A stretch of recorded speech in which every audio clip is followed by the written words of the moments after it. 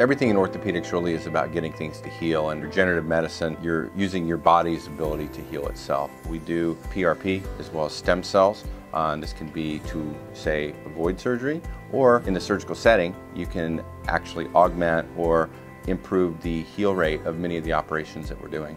Over the years, my knees have been aching, but there's a fine line between pain and aches and getting through your usual triathlon blues. I did a triathlon in which I had a lot of pain both during the swim and particularly the bike ride and the run. And I went to see Dr. Gruber. We looked at the knees and we found out that I had a lot of issue with the cartilage that was left in both knees. And it looked like I had some arthritis going on there, unbeknownst to me. Some of the common things that we're dealing with is arthritis. We're doing PRP and stem cells for knee arthritis, hip arthritis, and shoulder arthritis. We're also treating a lot of situations conservatively. If somebody has a partial tear of maybe a rotator cuff tendon or a biceps tendon, there are certain strategies and certain techniques with biologic medicine that we're doing to try to keep patients out of surgery. So we're excited about that. As we were learning what was progressing with my knee, I was given an option to do PRP and HA. When I got the injections, I felt some relief in the first 2 weeks, just a little bit. I don't know if that was a result of the PT and maybe some healing of the knee. But in the next coming months, I had a lot less stress on the knee, a lot less aches. It does give relief, and I know it will help with the arthritis in both of the knees.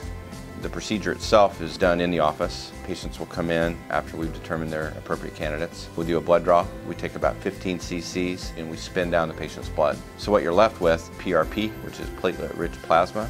You have a whole host of things, most importantly the platelets, which house growth factors and really everything that we think is important and crucial in allowing tissues to heal. The patient will be in the procedure room and then we will inject under ultrasound the involved joint, rotator cuff, or whatever it is that we may be treating.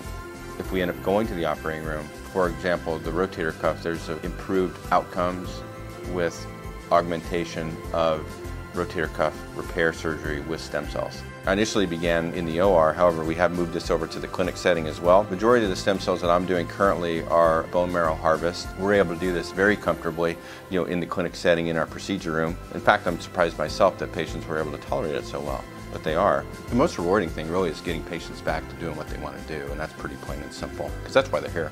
They can't play a sport and they can't play pickleball, they want to play pickleball. They can't hike and now they can hike. So I mean, that's pretty basic but pretty fundamental in orthopedics, and orthopedics as a specialty is really what it's all about. It's about function and quality of life. And if you're able to deliver that at a very high level, then your patients are typically very happy.